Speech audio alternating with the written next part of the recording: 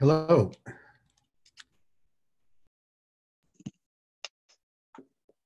I think everybody can hear me, although because this is a webinar, only the other moderators and presenters are able to talk. So we'll get this figured out. We're still a little bit early. We've got 3 minutes to 6. I'm going to turn my camera off now and just talk amongst the presenters just to make sure that we all are able to connect. And we'll allow others to join. But thanks for hanging on the line. It looks like we already have a good number of us here. Perfect. Great, it's coming through. Okay. So as I said, we do want to wait for others to join, but maybe we could just talk amongst ourselves and kind of meet the presenters. Again, I kind of wish that I could open it up to everybody to talk amongst themselves, but it's a bit challenging to manage that. So I hope you understand. One of the things that I will say, I'm just going to share my screen actually before I introduce myself to Sohail here, because I can see his face, is that you all should be on the Slack channel. Now, I've been talking about the Slack channel a lot at the in-person meetups lately, but if you don't know what that is, this Slack screen that I'm sharing, this is possible to get to by going to calgary.ai, which is the homepage for the meetup, and you can register. And that's just a couple steps that'll get you onto the Slack channel. We'll take questions here on the Slack as well as on Zoom. Mm-hmm. And of course, throughout the month, if you wanted to communicate with me or with each other on the Slack, it's something that's available no matter what's going on in the world, right? So I'm going to share just one more screen, and then we'll just chat amongst the presenters for a sec. So that other screen is just the homepage of the meetup, which is right here. You can get to the Slack workspace by clicking this link. So I thought I would make a nice slide to show this off, but really I think the best thing to do is just to go to calgary.ai or meetup.com/calgary-ai and just click that link, get on the Slack. You'll see this registration page, and that'll get you through, and then you'll be able to talk virtually. So without further ado, it's nice to meet you, Sohail. How do you pronounce your name? I want to make sure I've got that correctly. That's perfect, Sohail, and it's nice to meet you guys too. Sohail, thanks for jumping on. And we have Yannick, I see, just joined as well, although I'm not sure that we have a mic connected up yet. Omaladi, I know you're back there somewhere as well. So I think a big thank you to IBM for rallying and kind of continuing to provide great content here. I know we really appreciate it. And if we were in person, we would really appreciate the snacks and the sandwiches and all the stuff you've done for us lately. So, Sohail, I think I'll maybe just kick it over to you now. We're at the top of the hour. We did say 6 o'clock, and it's been open now for a few minutes. So maybe I wouldn't dive into it right off the bat. If you can kind of I'm assuming we'll have people trickling in for the next 5 minutes or so, but I do want to kind of stick to the time that we'd set. So it's now 6 o'clock. So welcome everybody. And Sohail, over to you. Thank you. Are we live now? We are. Okay, great. Thanks. Thank you for organizing these talks, and hello to everyone. I was really hoping to meet everyone in person, but I guess this COVID-19 is the issue now. I hope everyone is safe. I'm gonna start sharing my screen here.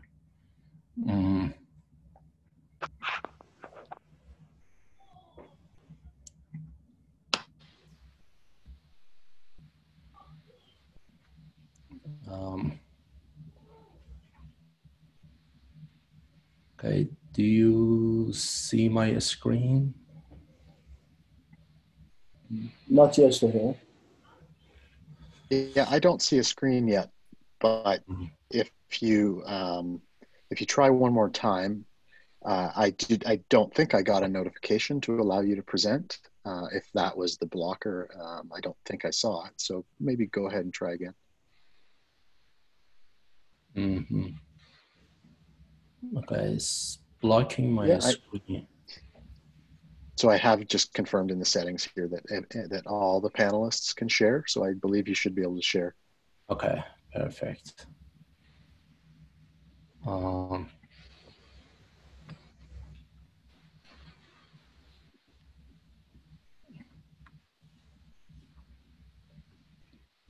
It's asking me to shut down PowerPoint and open it again. Sorry, guys.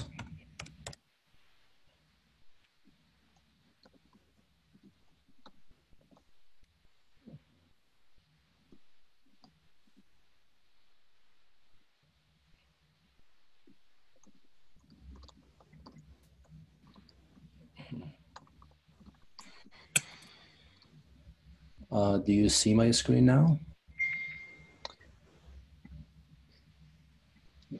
Nothing yet, no. No. I'm sure we'll get it figured out. Does it say you're sharing, or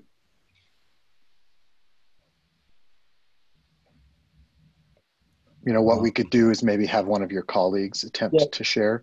Maybe Omalade, if you could try to share just to narrow down the problem. All right, great. So Hill, can you just flag it to me? You have the latest version, right?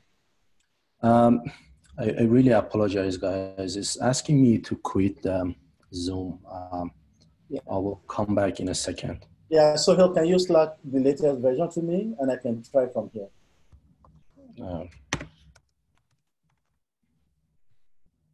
Just to try the audio, can you guys hear me? Yeah, okay, yeah. Yeah, okay, perfect. Can you hear me too?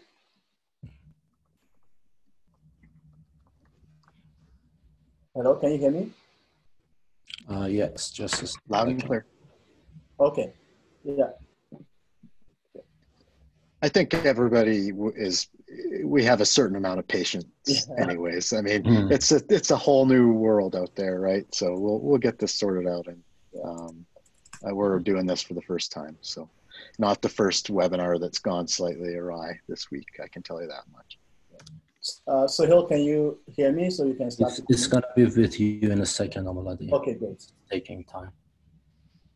And maybe while we multitask to figure this out, we would love to get an off-the-top introduction. So Omalade, not most of our regular attendees certainly know your face. You've been around a long time, but maybe could you just give a quick intro, and then Sohail, once you do get the slides up, if you could introduce yourself, that would be great as well. Sure. I'm going to quickly leave and come back if it's okay with you guys. Sure. Drew, were you asking me to introduce myself again, or Sohail?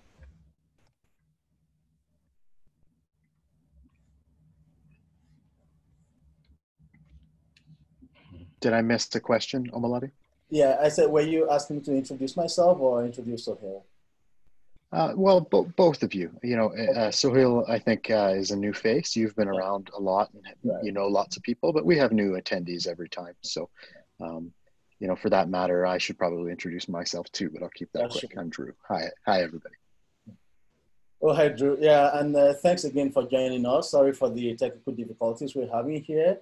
Again, I've met quite a number of people in the community. My name is Omalade Amisalio. I am an executive data scientist with IBM. I lead a data science team based out of Calgary, and we've taken on a lot of projects and great work in the natural resources space. From mining to oil and gas.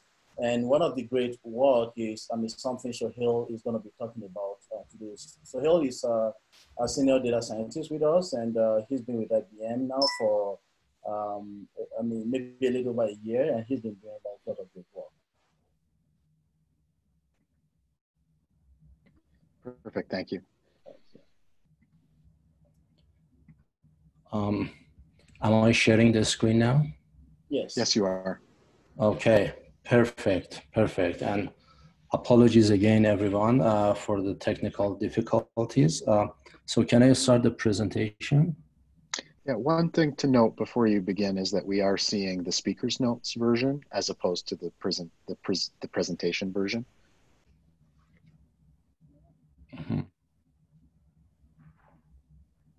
Okay.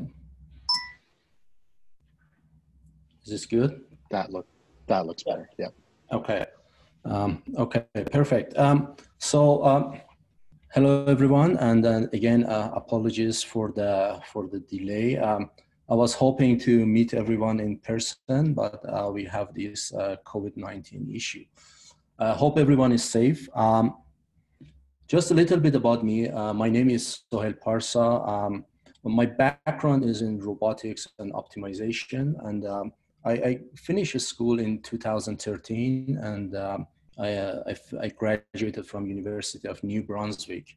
After that, for a few years, I have been working in a startup environment, mostly in Atlantic Canada, and then I moved to Ontario, worked in BlackBerry for a while, and almost a year ago, I joined IBM Services in Calgary. So as you know, IBM Services is a consulting branch of IBM. And what we do, we help industries and organizations with developing AI solutions, software development, cloud strategy, migration to cloud, and then different services. Today, I want to talk about one of the solutions that we developed for one of our clients, and basically walk you through all the steps we took from the business development all the way down to the solution development and basically evaluating how this solution is bringing more value to our client. Now, first, let's see what the problem was. In oil and gas industry, well visitation is an important part of their production. That means they have a bunch of wells that they may fail, and all these wells are connected to a monitoring system through sensors. So every morning, the operators, they get a report of all these failed wells that they have to visit. At the same time, when the operator want to plan their day, which wells to visit first, which well visit second, they have to think about a bunch of other problems or bunch of other criterias. This includes their driving. This includes that the fact that their day is just 8 hours, so they need to make the best out of their day. They also have to think about some tasks that are called scheduled tasks. Every wells, they have to be visited at least once a week because of some safety measurements. So operator has to think about all of this and plan their day. And they usually spend something like 40 minutes to 1 hour every day to plan their day. So our client came to us and said, we are spending a lot of money here. Can IBM help us improving this process and save money? So after spending some time with the client to understand how the process works, we have started looking at different data sources and the relevant data sources that have been collected by our client to help us better understanding the problem and at the same time be able to identify opportunities. One of these data set that was very great data set in terms of identifying the opportunity was the operator working hours. The plot that you're seeing here is basically visualizing the total hours that the operator has been working per day. And the dashed green line is the 8.5 hours, which is the cut of the day. Anything above that is gonna be basically overtime. These bar charts have been color coded, and the yellow part is 1 hour that the operator spent pretty much every day to figure out their day. The black part is basically non-scheduled task. That means there has been failure for that day and they had to go and visit the wells. The red part is a scheduled task. And for the scheduled task, we know about them in advance. We know that this well has to be visited in the next few days. We also have green and blue parts, which are half-a-day meetings, and they happen every quarter. They are training or safety meetings. So this is a schedule. This is a total hours that one operator has been working over almost 2 months. The x-axis is the days. And we have been seeing same profile from different operators too. And these helps us on understanding and identifying multiple opportunities. Opportunity number one, there are scheduled tasks that they go above 8 hours. We can move these tasks to the days that the operators have more free time. And by doing that, we are smoothing this plot and reducing the overtime. We also notice that there is 1 hour that the operator works every morning to plan their day. And if we have an automated scheduling advisor to plan the day for the operator, they don't need to spend that time, and that time will be saved. We also have been noticing that there are days that there is no failure, and everything that the operators are doing are the scheduled tasks. And because of that, there is opportunity to move tasks around and free up a day. It's going to be a free floating day. So the operator can do other tasks that is going to be actually more valuable to the company. These are the main 3 categories that we identify from the operator working hours. We also look at the GPS data of the trucks of the operator. And by analyzing that and visualizing that, we notice that there is room for improving the driving or optimizing the driving path for the operators.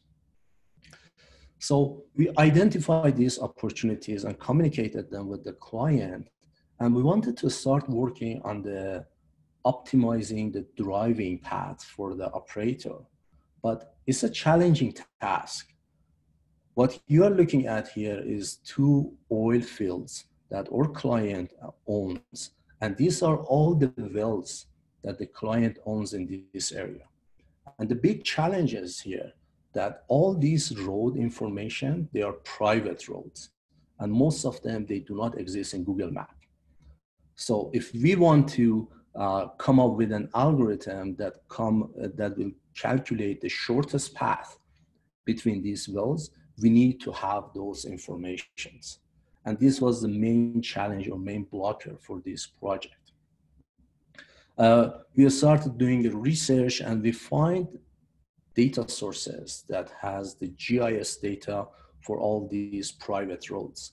And these GIS data is basically line segments, and each line has a starting point and end point.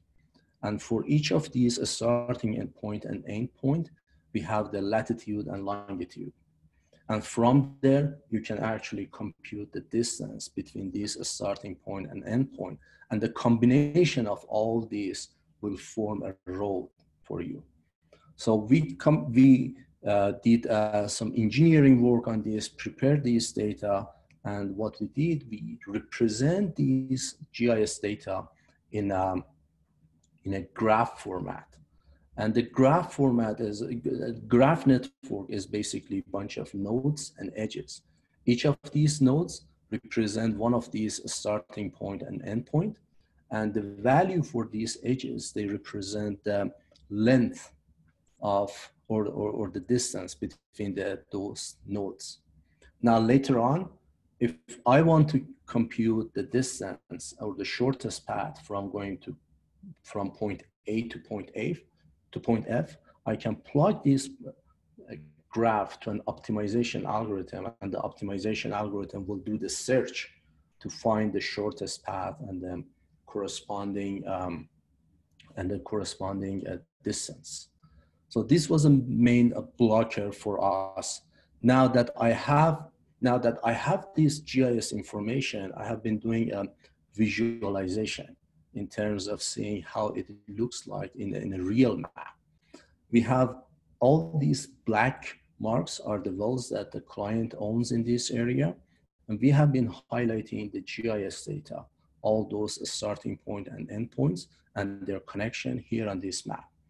And we can take a closer look on the precision of this map. So if I want to go from any of these well to another well, I can compute the exact driving distance, and from there, exact driving time to basically compute the shortest path for going to between bunch of wells.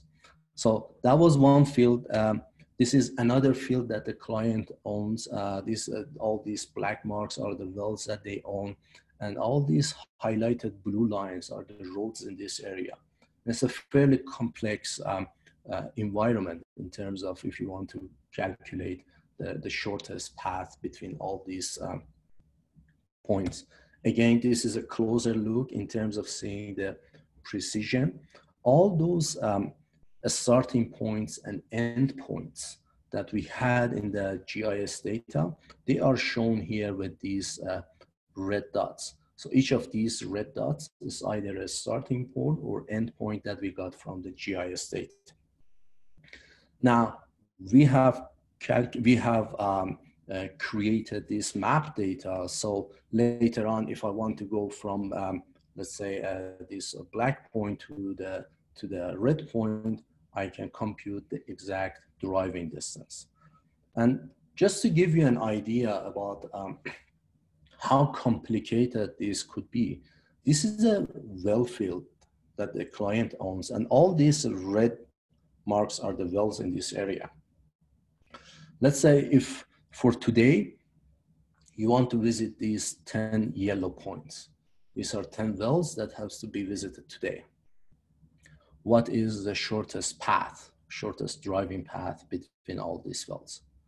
This just gives you an idea about the complexity of this problem. Now, we identified opportunities from the data, and we tackled the obstacles, which mainly was the road. And now it's time to do the model formulation. And or a scheduler, we came up with a scheduling advisor, which is a multi-objective optimization problem. So this scheduler advisor is gonna basically come up with a plan for operator every morning. And this plan is gonna be basically a bunch of wells to visit. And the way that this optimizer will work, or this scheduler will work, it will make sure that the plan that it came up with is gonna minimize the overtime for the operator, and it's gonna actually maximize the value of visits. And at the same time, it makes sure that that plan, it has the minimum driving time, and it gives you the opportunity to free up a day. So this is a multi-objective optimization problem that we define as a scheduling advisor. And I'm gonna go through the details of this later. But first, same as all optimization problems, or optimization algorithm will have it's gonna have optimization variables. In our case, our optimization variables is gonna be a vector of ones and zeros, because every morning you have a bunch of wells. So the question is which well to visit, which well not to visit. And that's gonna be the output of the optimizer, which come up with a bunch of ones and zero. Wherever it creates a one for a well, that means that well is gonna be visited. And whenever it's zero, that means the well is not gonna be visited that day. Later on, I'm gonna talk about this. This is a binary optimization, and we have to improve, we have to modify the algorithm that we want to use for solving this problem. Also, again, same as all optimization problems, we can have a bunch of constraints here.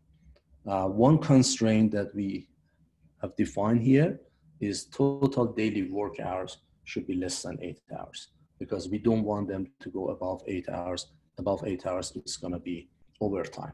Now, any other type of constraint, depending on constraint from the business, constraint on the trucks, constraint on the people, could be added here.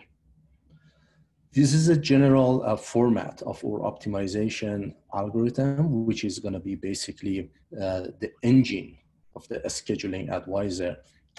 Let's take a look into the details of each of these objectives and what data has to be prepared for them. So we talk about the driving time, and for the driving time, you require to have the map created. You also need to represent them in a graph network and then have an algorithm that minimizes the path between all the selected points or selected values. You also have overtime, and you want to minimize your overtime. So for minimizing overtime, you need to have an idea of how much roughly it's going to take for the operator to accomplish each task at a certain well. So have an idea about task duration is one part of that. You also need to know about your driving time, and the combination of those two shouldn't go above 8 hours. We will have the value of visits. So each well, there is a production rate associated with each rate. Now the question is, should I go to the well that has highest value, or maybe it takes a long time to fix that well, and during that time I can fix a bunch of other wells. So these are the steps that you have to take in order to prepare data for each of those objectives. Now, I talk about different objectives. Let's go and take a look at the driving time and the algorithm that has been working, the algorithm that we have been working on for this part. For driving time or minimizing the driving path, we represented these map data or these GIS data in a graph network. And the algorithm that we picked for minimizing the shortest path was,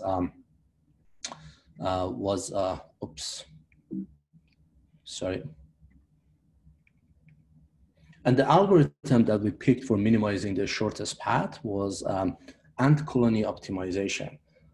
This algorithm is inspired from nature, and ants are capable to find the shortest path between their nest and the food source. And the way that they do this is when the ants leave their nest, they move in a random direction until they find their food source. And during that time, they deposit a chemical on ground called pheromone. And this chemical evaporates over time. Now, when they want to come back from their food source to the nest, there's a higher chance that they pick the path with the highest amount of pheromone. And if you think about 3 different paths that they have been taking, the shortest path will have a higher density of pheromone. So it's a higher chance for the ants to pick up that path. And if you let this algorithm run for a long time, then it's going to converge to the shortest path. So there has been mathematical modeling of this observation, and it has been translated to this ant colony optimization.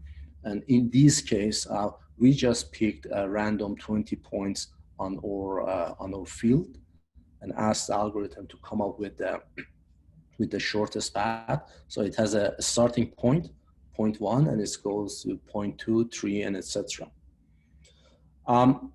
So this is the part that we do the path planning and minimizing the driving path. And then the next part for us is maximizing the value of visits. So let's say we have a bunch of wells that are failed, and we're going to visit them.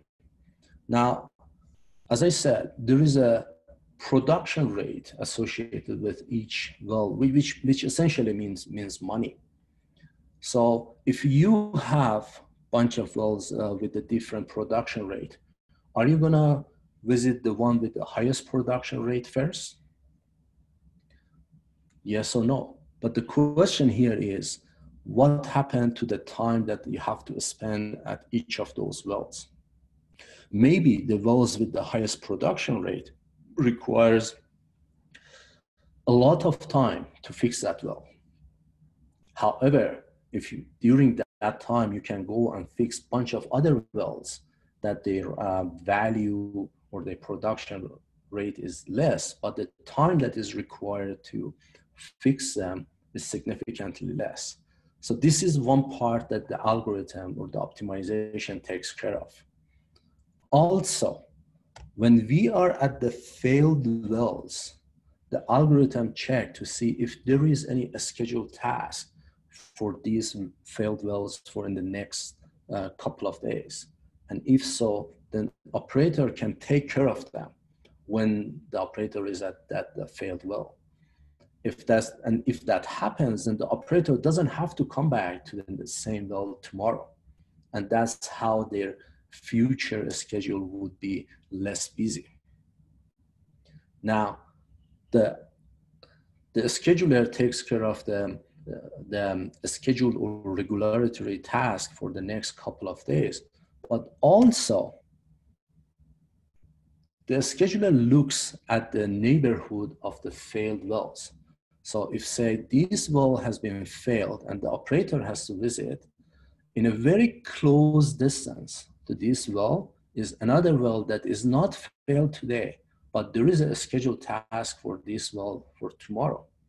So if that is the case, when operator fixes this well, then the operator can drive for another 2 or 3 minutes and do a scheduled task that is planned for the neighbor well, so the operator doesn't have to come back to this area again. So the bottom line here is when you have a bunch of failed wells, the well with the highest value is not necessarily your to-go. The optimization algorithm will make a balance between the value of the well, the task duration, and the driving time. And the combination of all those will create your 8 hours schedule for the day in a way that by end of the day, you will bring back the maximum value to the company, the maximum cash flow. So this is the portion that the algorithm takes care of about the value of the visits and of course overtime and so on. Now that we know how each part of this algorithm works, let's look at the sample of the output of the algorithm. Every morning, the operator will receive a bunch of tasks, and the task is basically a bunch of wells that the operator has to visit and the type of task. And at the same time, the operator receives a driving path. Now, what is interesting here, and I have highlighted here, but by the way, all these numbers are randomly generated. We see we have a well that is failed, but for the same well, there has been a scheduled check that is planned for the next day. So it's asked, so the advisor will ask the operator to do those at the same time, so it doesn't have to come back today. We also get an input from the operator in terms of the task duration. These task duration, the client has been collecting some data, so we have some, we have an idea on how long different tasks is going to take, but we want our database to be statistically more robust and more reliable. That's why we ask the operators to collect more data. So this is the output of our algorithm. Now, let's answer the most important question. We came up with an advisor that we claimed is going to save money for our client. But the question is, how do we evaluate this? It's a very difficult job to evaluate the performance of an advisor. If it's a classification, then there are certain ways to do the evaluation. If there's prediction, same. However, Here we have an advisor that comes up with a schedule. What you see here on the left is a driving record that we extracted from the GPS data of the truck of one of these operators. The operator has been visiting 16 wells, and the wells have been identified here with a black mark. So we pass this to our advisor and ask the advisor to tell us what's the shortest path if you want to come up with a shortest path between these points. And this is what the algorithm has been suggesting. This is the output of ant colony optimization. So it's going to be basically drawing the main driving path between all these wells. Of course, when you are here, you have to take this small road to go visit this well and come back. But this is the main driving path here. And based on a bunch of analysis we did, we are seeing that between 20 to 25% the total driving time or the driving path will reduce. So this is one option that we see that is gonna help the client in saving money. Also, we have been looking at the data that the client has been collecting. And over a 4 months time range, we have been seeing that there have been at least 80 days with the 2 hours average of overtime. And also we have been saying there have been 35 days with the less than 4 hours overtime. Now with using our advisor, we guarantee that there is no overtime. At the same time, there is no day with the less than 6.5 hours. Also, we have been seeing that as an average, operators will visiting 10 wells. With what we are seeing from the output of our simulation is 12 wells now. A big saving there is that operators spend 1 hour roughly every morning to figure out their day. Now with having this advisor, they don't need to spend that time. So every morning they receive an email which has their schedule. Now I should acknowledge that we are in a process of taking this to the field and basically test this and see how it's going to responding. These are opportunities that we have identified so far. However, there might be other opportunities that we can add to the advisor. I forgot to mention here that with this driving path that you're seeing here on the left, there is nothing wrong with this. What we are seeing here from left to right is basically the limitation of human brain.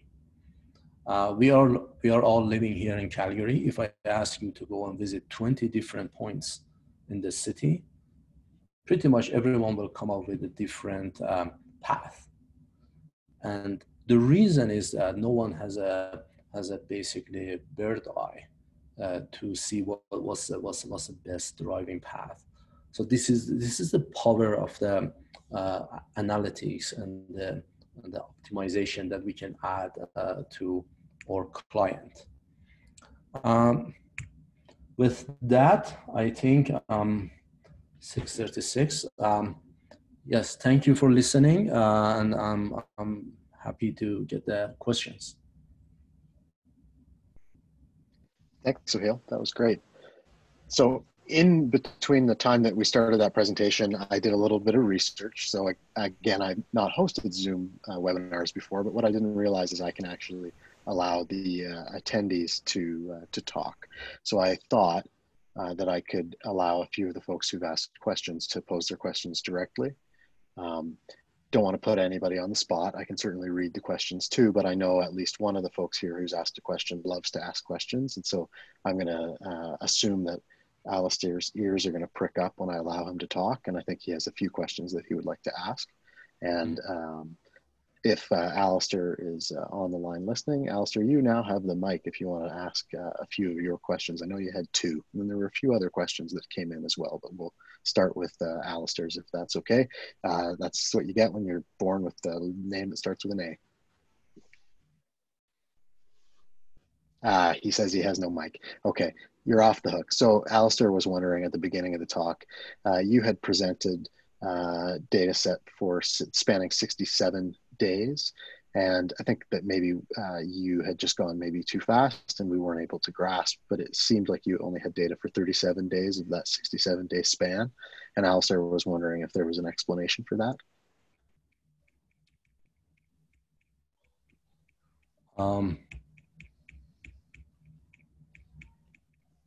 Here. So the data here, is this a question? Is it related to this slide? So since Alistair doesn't have a mic, I'm going to have to get him to give me a thumbs up on chat. And he's typing now, so he can add a little bit of color here. He says, yes, that is the slide. Okay, so here is basically different operators. They have been working for, I guess, different time range. So some operators, they work 5 days and then they take a few days off. And then there are fields that there is one operator, and there are fields that there are multiple operators for working. So this is just an example of one operator. I mean, there have been other operators that have been working for longer period of time, and what operators that they have been for less period of time. This is just the purpose of this is just visualizing and showing the concept. What I showed at the very end in terms of the number of working days, that was basically looking at all the operators and all the data. This is just for one operator, and sometimes operators take time off or yeah. That makes sense. So and then Alistair had a follow-up question that was asked by someone else as well, or at least a very similar question. So rather than using that ant colony optimization algorithm, what other alternatives did you consider? And Alistair specifically wondered if you considered Dijkstra's algorithm. And then from Stephen Clark, we had, what was your optimization algorithm? And then Manon was asking about some specific rules of thumb, heuristics to make that ant colony optimization algorithm work better. So I think that there's a few threads there that maybe you could just speak to generally, all related to the process of choosing the algorithm. Sure. So in terms of the algorithm and why we picked this algorithm, we did some research. We did some visualization and some investigation on our algorithm, and on the possible solution. And it turned out that the problem is highly nonlinear, and that there are a lot of local minimums. So we needed a solid solution. We need a robust solution that makes sure that it finds the area that has the most optimal solution. So that was a big challenge. If you look at these roads here, this one. So there are a lot of possible paths that you can take between these between these yellow ones, and the challenge there is that you may have a solution, and then you create another solution that is a slightly better solution, and then usually the greedy algorithms, they usually stop there the moment that they see a better solution. But we wanted an algorithm that do a guided research as opposed to doing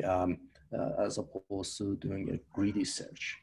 An ant colony is one of the best candidates, and if you look at the history of the ant colony and the literature, there are a lot of research published for the ant colony that they have been using this, and they have been getting a lot of good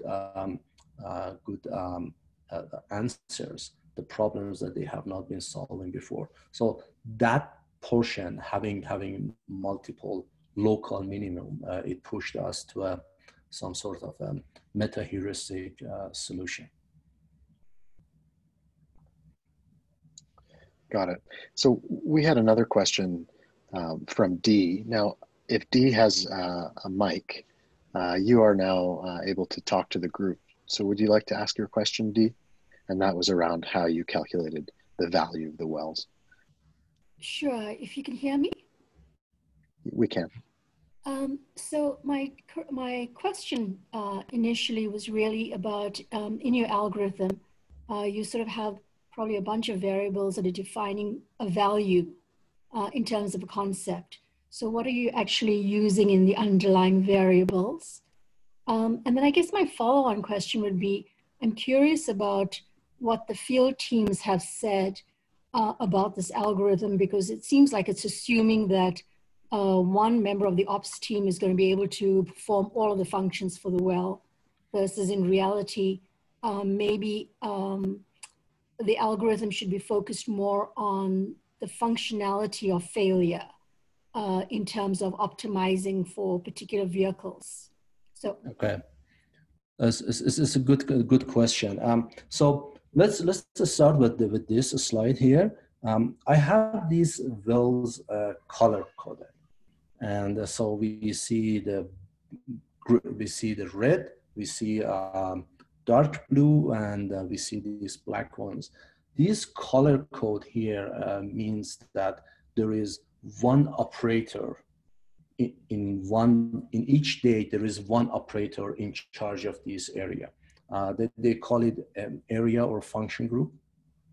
So there is one operator in charge of all these red wells, and the operator is basically looks after all these wells. If they are failed, the failure has to be fixed by the operator, and if they are a scheduled visit, it has to be fixed by this operator. So that's why the algorithm is creating one schedule for each operator. And in terms of the type of the work that operators do, from my understanding from the work client, is that operators are basically the first responders.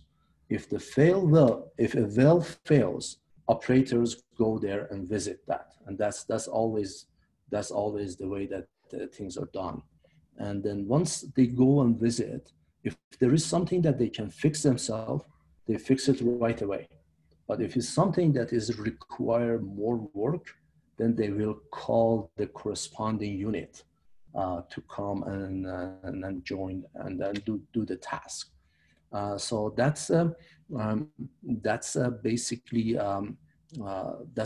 how we design this algorithm for our client needs. That's the way that they are doing business. So this is in terms of the type of work and why we are designing a schedule for the operator. Now, in terms of the variable, so the way that this algorithm works, it comes up. Let me go back here. Yes. So it comes up with a bunch of well combinations that the operator has to visit per day. And so our optimization variable, as I said earlier, is a bunch of ones and zeros. If it assigns one to each of these wells, that means the well is going to be visited today. And these wells that are selected, the combination of these wells, we make sure that in terms of the driving time and in terms of the value that it brings to the client, at the end of the day, it has the highest possible value. The wells that have been fixed, there is a production rate associated to each well, and at the same time, we make sure that the wells with the highest production come back to the basically being active again, while we take care of the task duration and the driving time. I don't know. I hope this answers your question in terms of the underlying parameters. Yeah, thanks for the question, Dee. So there's two questions that I'm going to roll into one, and that's around how much effort was this? So Evan says this looked like a huge amount of effort. How many people were working on the project, and how long did it take? If you could answer that. And then maybe the second part I'm going to tack on is what internal IBM tools were used to help. Perhaps because of those tools, it took less time than this person thinks it would have. Yeah. Yes. It was a lot of work for sure. Creating those maps data, it's a lot of work. Then another part of this that I'd like to quickly go through this is basically the algorithm that we use for solving this main optimization problem, and which is basically picking the wells. What algorithm that we use and the modifications that we did to this algorithm. So we use a binary differential evolution algorithm here. A differential algorithm is usually is a modified version of the genetic algorithm that you create. I'm just going to quickly go through this. That you create a bunch of random initial population, and then out of that initial population, then you pick 3 random and do a linear combination of them, which we call them, we call that mutation.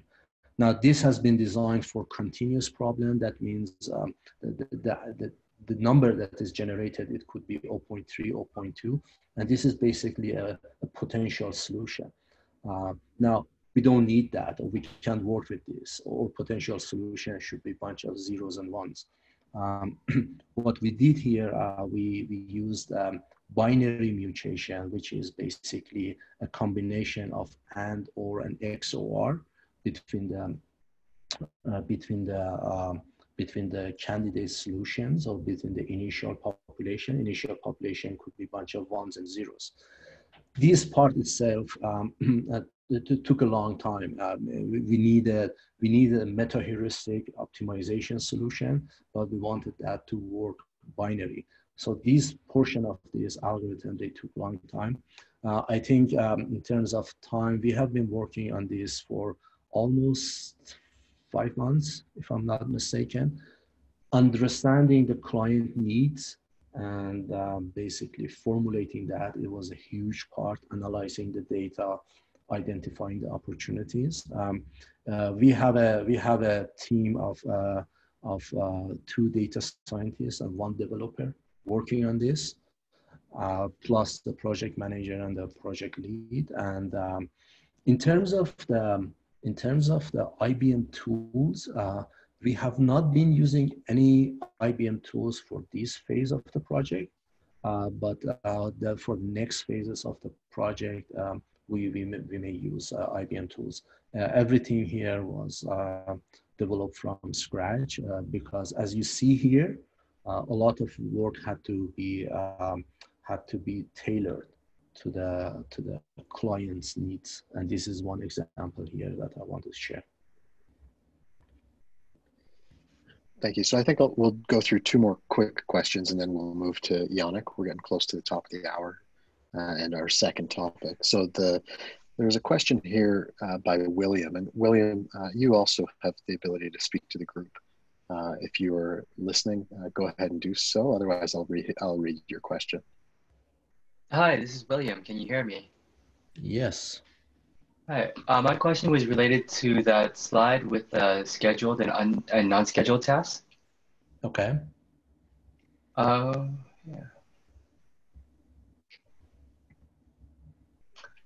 It was the bar graph with the black and red bars. I see. Okay. Yes, this one. I was just wondering, so you mentioned that like it would be better if we could move some of the scheduled tasks to the lighter days. But how would you know that those days don't have a failure happen? Great question. Great question. So we receive a report of all the failures at early morning. It could be 5 or 6 a.m. So we receive the report of everything that has been failed by 5 or 6 a.m. And then that report, the output of that goes to our algorithm. And based on that, the algorithm creates a schedule for the day. And so by that time, if there is any well failed, then it's gonna go to the algorithm. And the algorithm will make sure that they're a top priority.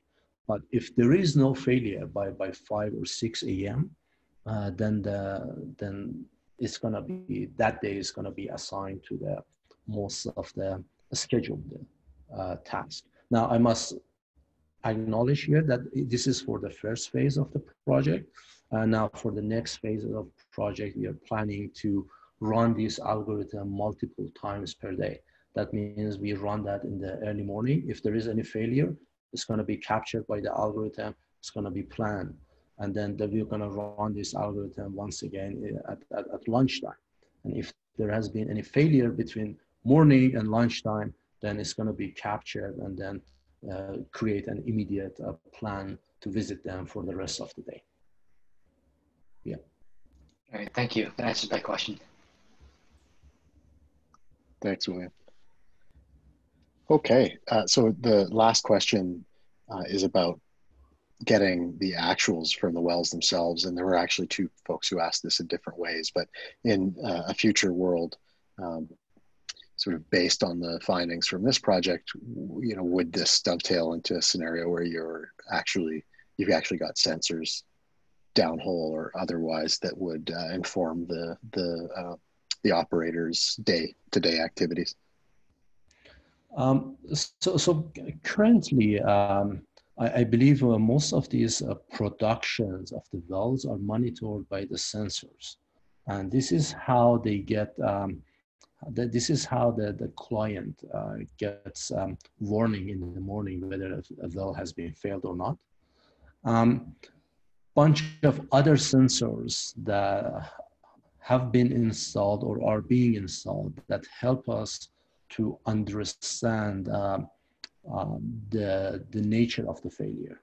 And from there, we can have a better understanding of type of failure that has been happening. So I guess this is a evolving process, and everything here gets better with time.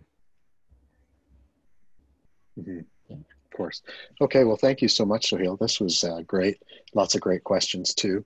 Mm-hmm. So if you stop sharing, we'll transition over to Yannick from WestJet. And if you just joined or if you missed the introduction at the beginning, we would love to use the Slack throughout the month, not only to gather your questions for Yannick, but just to interact with me and with each other. And so if you missed the instructions, you can just go to calgary.ai or go to the Meetup. And on the homepage of the Meetup, there is a link to join the Slack channel. And just for good measure, I'm going to put that right on the event detail page itself, right at the top. So if you were to go to that page and refresh, you would see that. Because I think that's a great way to stay in touch, because the reality is, unfortunately, I don't think we're going to be meeting in person anytime soon.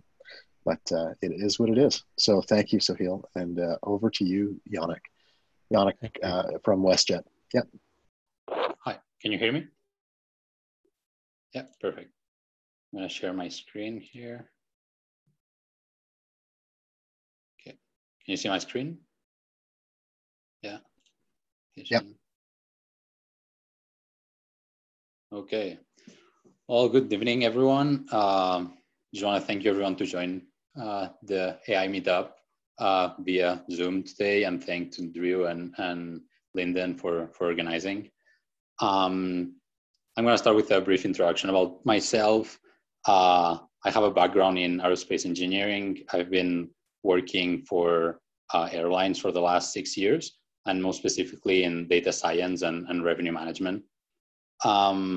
I'm actually from Spain, and I moved to Calgary 2.5 years ago to start working for WestJet, where I'm actually now in the revenue management analytics team. So I have a kind of like a different presentation today. It's not that technical, as we've seen some from Sahil. It's more about our journey in data science and how we got there, and what are we doing in the pricing and revenue management field in that sense to take advantage of all the options that this is giving us. So I'm going to start with a brief introduction, then just go through some basic of what pricing and revenue management is, what is our goal, and what do we do. How do we support that through analytics?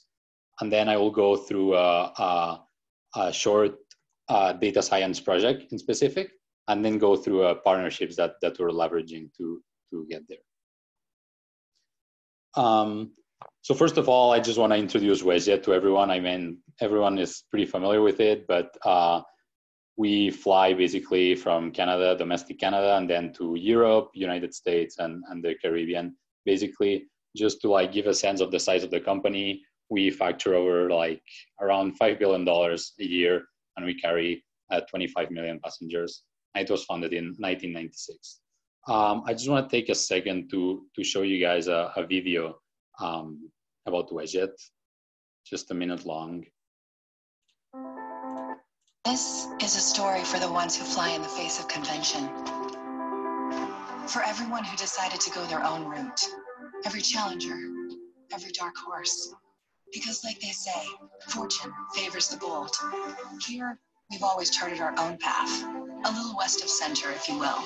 No, we've never been much for the status quo. And the truth is, no matter where you're headed, whatever the journey, there will always be the naysayers, the competition, those who want to see you fall. Well, we want to see you soar. So do anyone who believed in themselves when no one else did. Everyone who believes in where they're going. There's a lot of runway ahead of us. Welcome aboard. The new WestJet. WestJet. Love where you're going.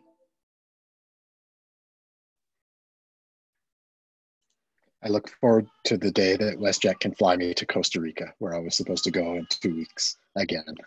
Yeah, that was where I was going to.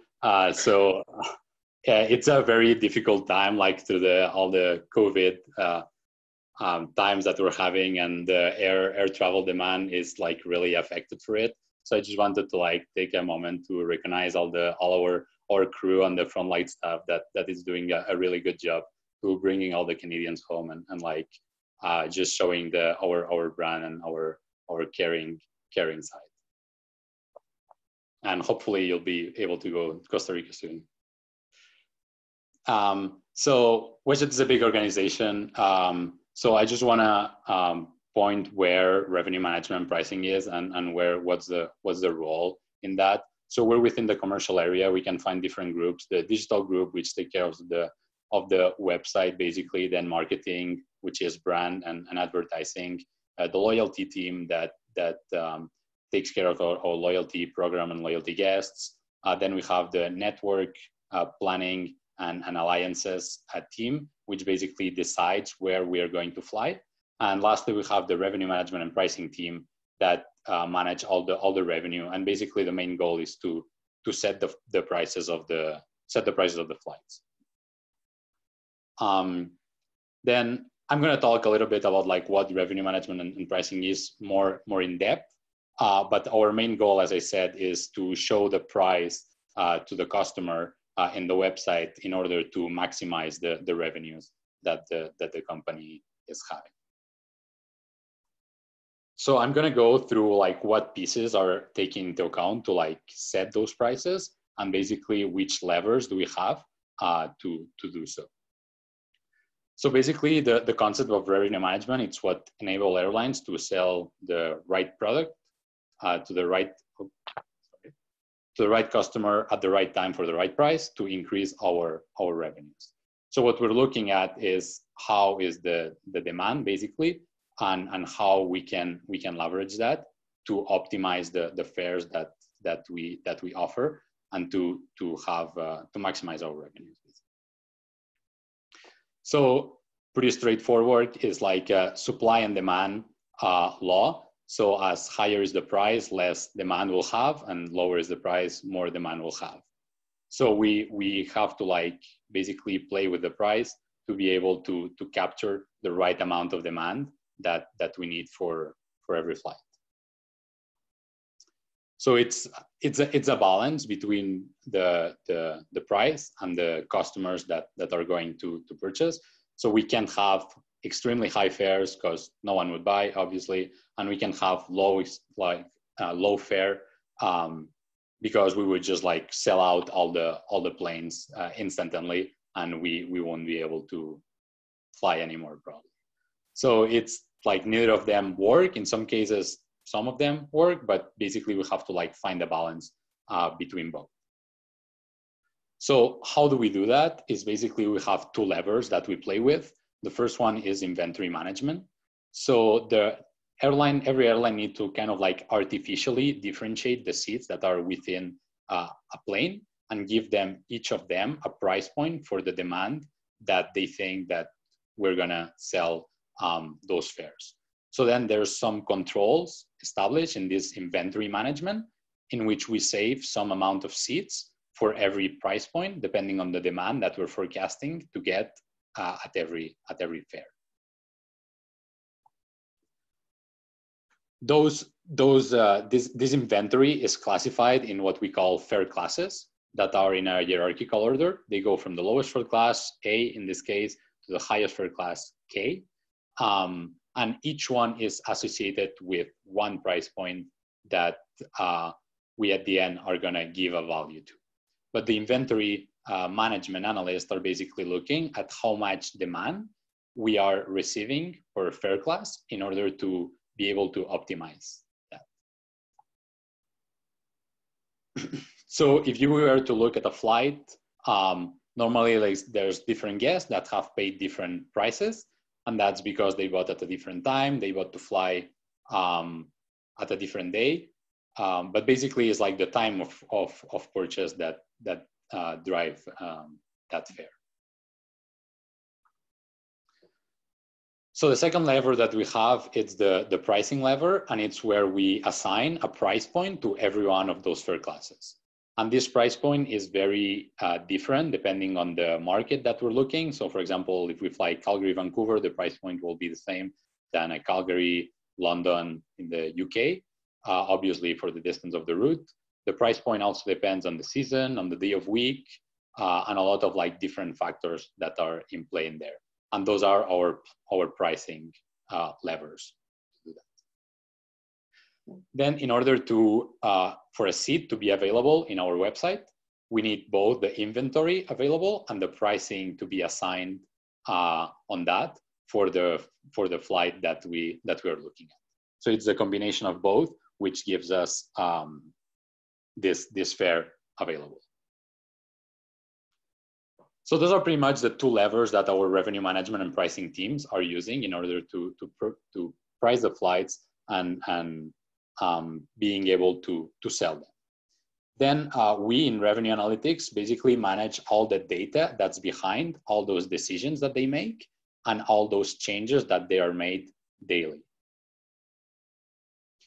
So our vision basically is, and our mission is like to enrich the pricing and revenue management analysts through high data quality and having that in a timely manner, explore new data sources to provide them with new information to be able to make faster and better decisions, create reports and dashboards for them in order to make those decisions, and then support and train them in the tools that we are going to use. And then most importantly, the last 2 points, implementing automation. So being able to automate processes so that they can focus on real analysis, not in doing manual work. And then bringing data science into the revenue management field, which has shown to have a very high value with the last years in general in the industry, and not just like in revenue management, but in general. So that's a little bit the analytics curve where like a lot of companies go through, and which Westjet is an example also. So everything starts with like, oh my God, we have a lot of data and we have a problem to solve, right? And then someone comes to ask you some questions and you do some ad hoc researches on the data and you find some answers for them. Then when those questions become to be more periodical, basically we build reports for that, so that instead of like coming to us with questions every time, they can just like self-serve through reporting and be able to answer those questions by themselves. And the point where we are right now, it's going into predictive analytics, and is instead of waiting for the questions, we own all the data and we know what's in there. So we're going to basically find things that we see, or patterns that we see of things that can be enhanced or do better, to then go to the leadership team and tell them where to focus those efforts. So some of the tools that we use to do that, in terms of data storage, we are now, we have SQL Server and Oracle in-prem, and we're moving all the data to the cloud through Microsoft Azure. Obviously, we're still stuck with Excel and some of the stuff, but we are trying to move away from that as much as we can.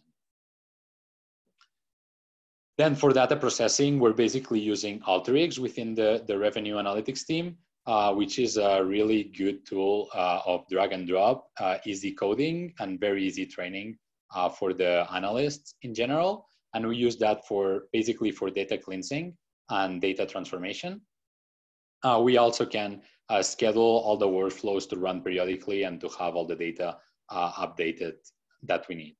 And it also has some capabilities of predictive analytics that are linked with R, which we also use separately to do data modeling and some statistical analysis. So in terms of visualizations, we mainly use Tableau and another in-house tool that's very revenue management specific, but I'll focus on Tableau. So it's our main visualization tool. We can do like very good and quick visualizations for data science related projects, and just like to show any data in general. So it has a good integration with Alteryx, which we use to like transform the data and then feed into the data sources. Everyone in the team can access it through the Tableau server, and pretty much anyone in the company, as it's an enterprise-wide solution. It also have a lot of like a big community for support, and we are very active in the Calgary Tableau user groups and meetups as well. So this is an example of like how we would build like a report or a tool for the analyst. Is basically querying the data from our data sources, putting that through Alteryx to data transformation, data prep, and then putting that into Tableau for data visualization. I'm gonna go through one of the projects that we've done recently in data science. We have we have different projects, but it's a little bit confidentiality sensitive of like all the information that we can show. So that's why I've choose like this one in specific. So basically, within this project, the goal is to create an algorithm to detect the flight exceptions and help the revenue management analysts that are managing the flights every day to identify them. So we use two main KPIs in revenue management, which are the load factor. So basically, it measures the utilization of the plane, so how full it is. It's the number of passengers divided by the capacity of the plane. And then the average fare, which is basically the total revenue that we get to fly that plane divided by the number of passengers that fly it. And then here below, we can see a load factor graph, which is basically depending on the days. So the x-axis is the days to departure of the flight, and the y-axis is the load factor of the flight. So we can see that this one, for example, at like 160 days out, which is approximately 5 months out, the load factor is close to 10%. And then as the date of departure comes in, the flight is filling up. So in order to group those flights to be able to see which ones are performing in the same way and being able to help the analyst on how to action them in the future. We will run a clustering algorithm to be able to group them together. So the first step is standardizing the data, and the two variables that we're using here is load factor in the x-axis and average fare in the y-axis. The first thing we do is take out the outliers. There's sometimes some flights that are just outliers because they have like irregular operations or they've been like canceled for weather, but they still in our data. So first thing, we have to filter all out. And then we've got this picture here that is pretty standardized average fares and load factors. Then we will apply a k-means clustering to this data set. And to choose the number of k's, we use the elbow methodology, which is basically running the k-mean clustering about X number of times and being able where the curve starts flattening down.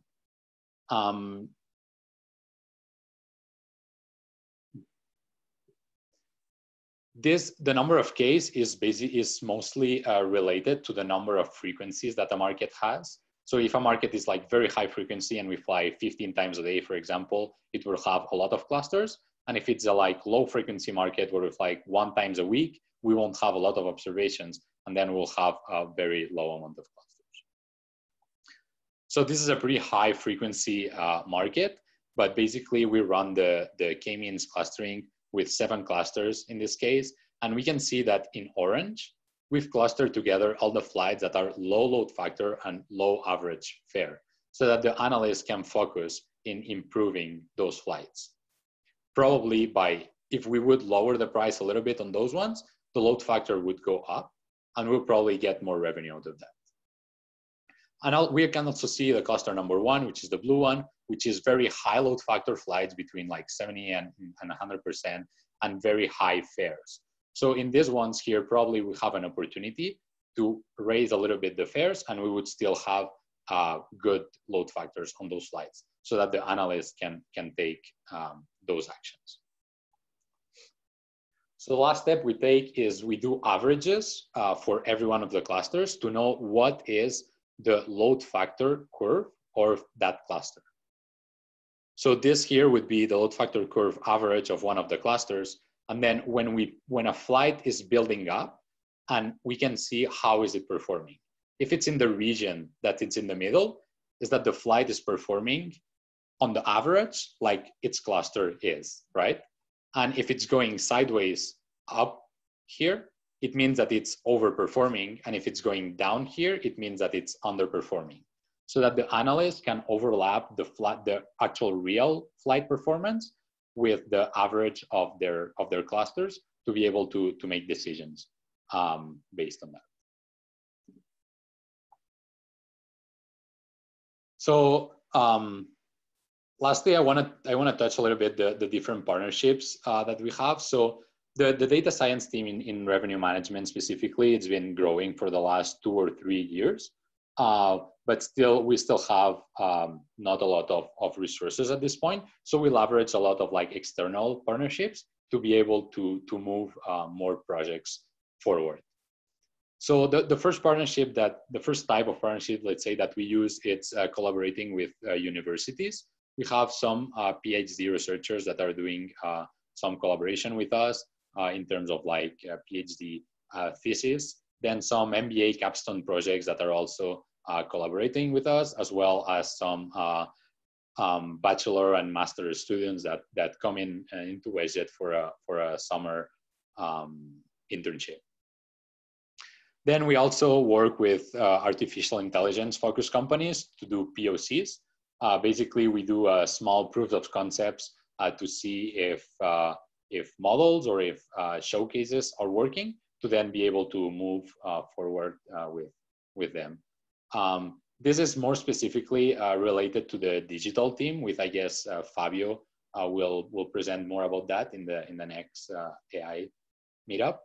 And then we also work with third-party vendors with their data science team. In our case, we get, for example, competitors' data from all the different airlines that we compete against from a vendor.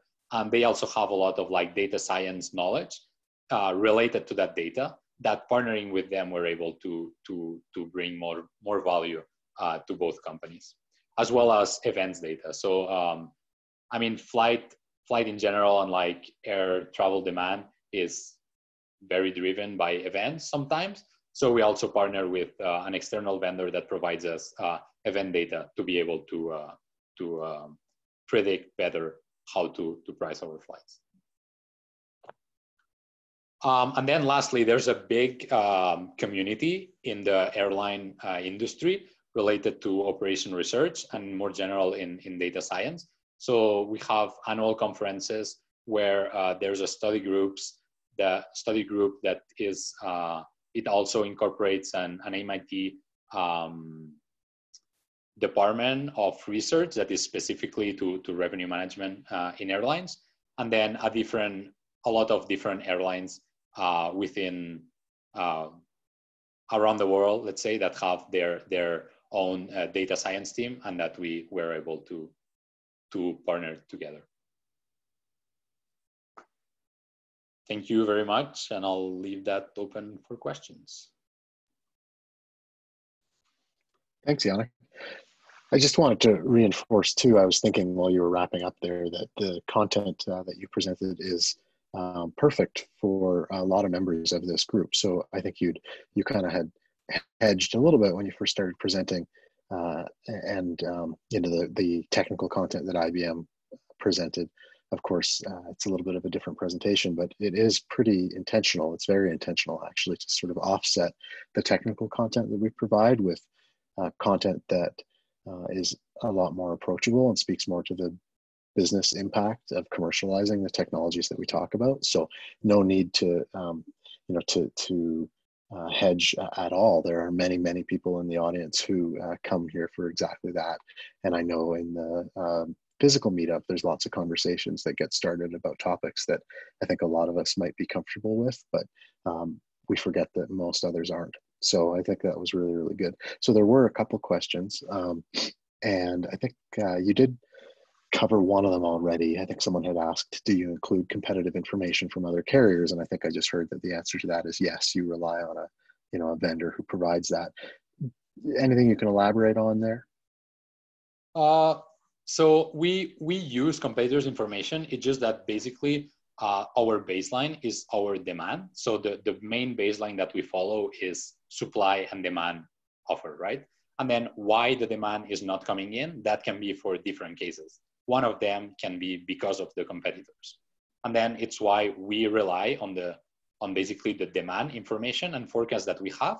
And on top of that, we add some other layers, which one of them is the competitors' information, of course, that the analysts are looking at on a daily basis. Got it. So a couple of questions. Let me just, questions coming in a variety of screens here. So there's a question here that I think Alan will save the question. We'll save Yannick the question. I think WestJet's going through a pretty challenging time, and I don't think Yannick's probably the best person to talk about the strategy about WestJet's price differentiation. So I just want to acknowledge the question, but I don't think that that's necessarily something that Yannick is able to speak to. But Yannick, what you could speak to is, I think many others in the audience are probably wondering this too. Alteryx, it's a tool I'm familiar with. A couple of us have probably used it.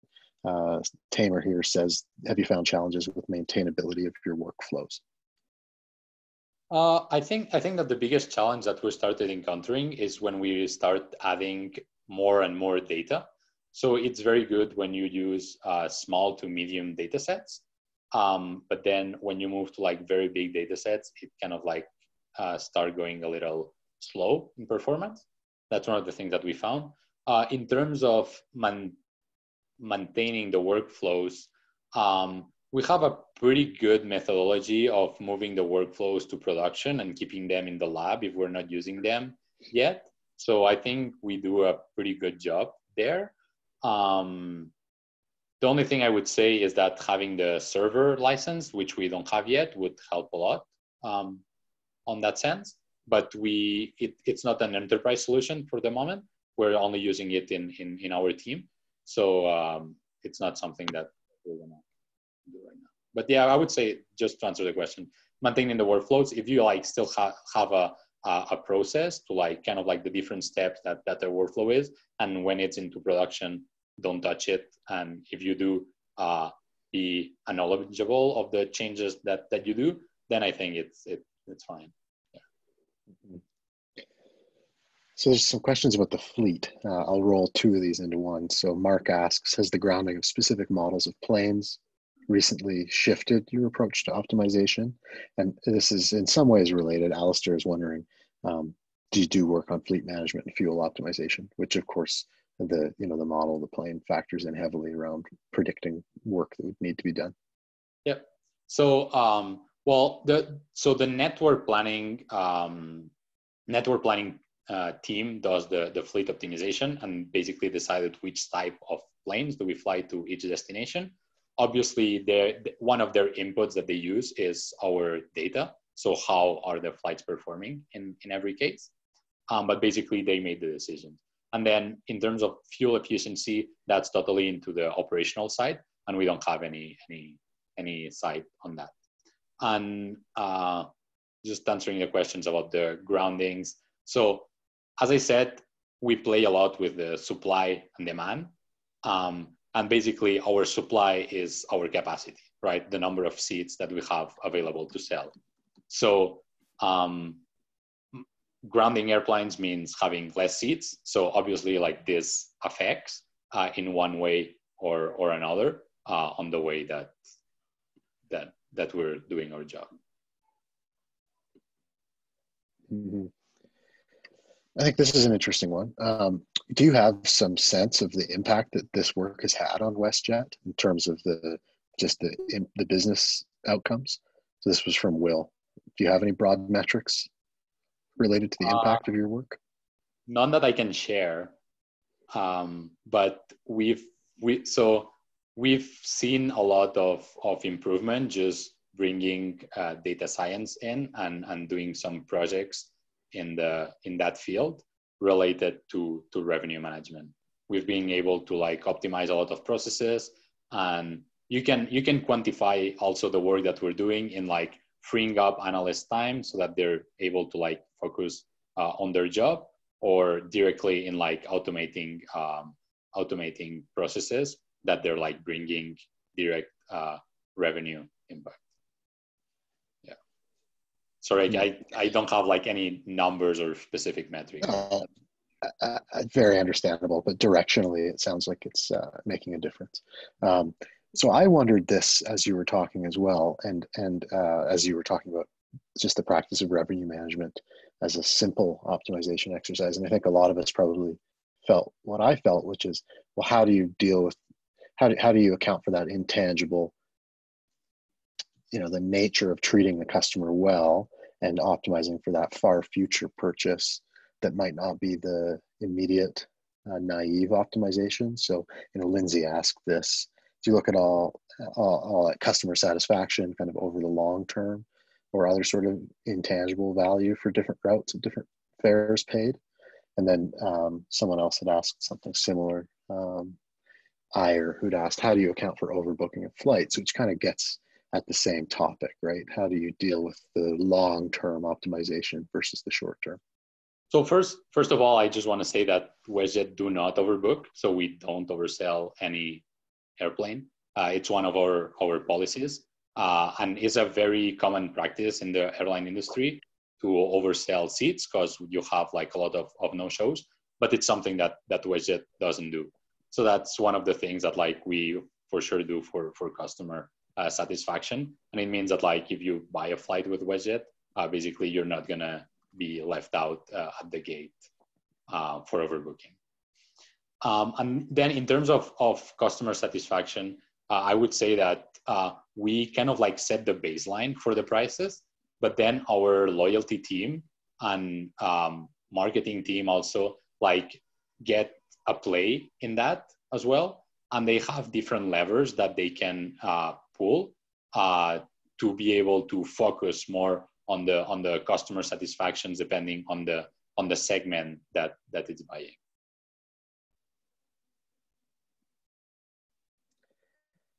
Okay, I think I've got a couple more questions here. I think we'll go to 7:30 with questions, just a few more. And then I was thinking as well, if folks want to hang on the line, I can promote participants to attendees as well. So I'd be happy to chat. I think a lot of us would probably love to kind of see some more people face to face, or at least screen to screen. But let's take a few more questions before we do that.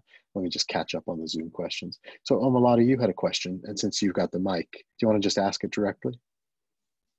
Sure.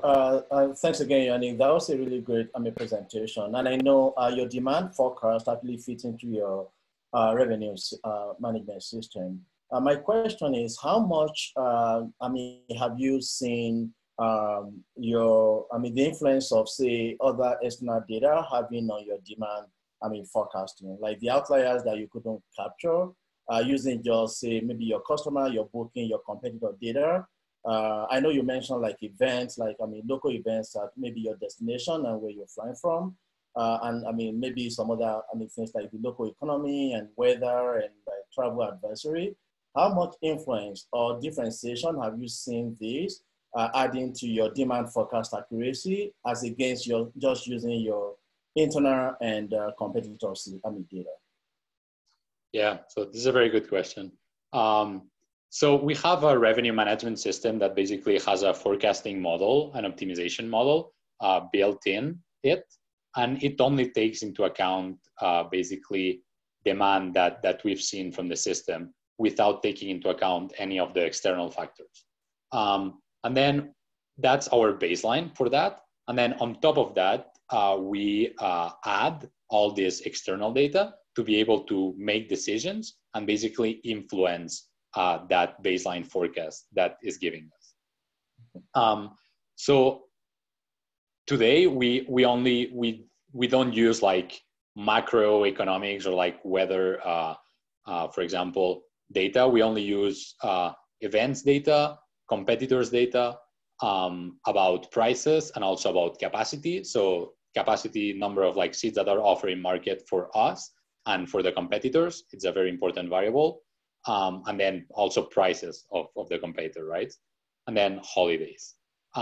That's not built in the revenue management system, but I would say that on the last slide, I had this like airlines around the world, let's say user groups and conferences that we do. And this is a topic that's coming up every time, more and more, to be able to incorporate all this macroeconomic variables, let's say, into the revenue management system so that it takes that into account for the final forecasting of the demand.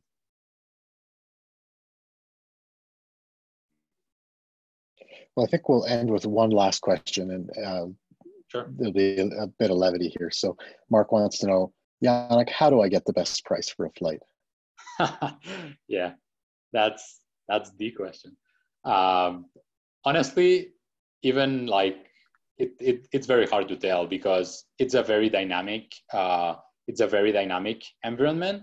There's a lot of external variables that are taken into account, and the analysts are adjusting pretty much on a daily basis based on the supply, demand, and external factors that they're playing into account. So it's very hard to tell when is exactly the best time to buy, or when the lowest price will be available. Yeah. Right on. Well, thank you so much, Yannick, and thanks again to Sohail as well. I really appreciate both of your presentations. And as I said, I'm going to keep I'm going to stop the recording now.